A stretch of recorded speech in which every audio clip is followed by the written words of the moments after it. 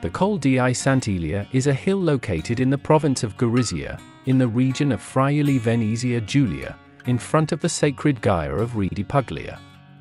It was the first cemetery of the invaders of the Third Army.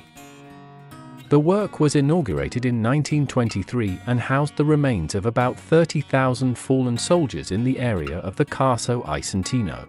The tombs of the fallen of the Great War were arranged in concentric circles, and were alternated with symbols of war and epigraphs, which went to identify the specialties and units that fought there.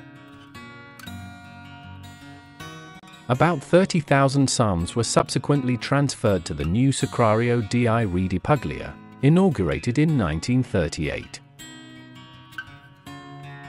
The cemetery of the invaders, of the Colle di S.Elia, was therefore stripped of its functions and converted into a park of remembrance.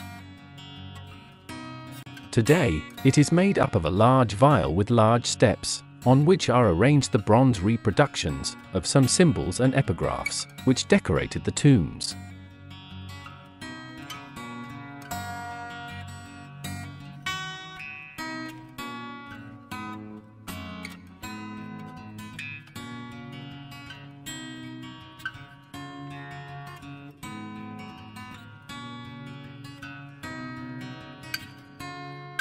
On the top, where originally there was a plaza with a votive chapel, and an obelisk in the shape of a pharaoh, is located a Roman column, coming from Aquileia, which recalls the fallen of all wars.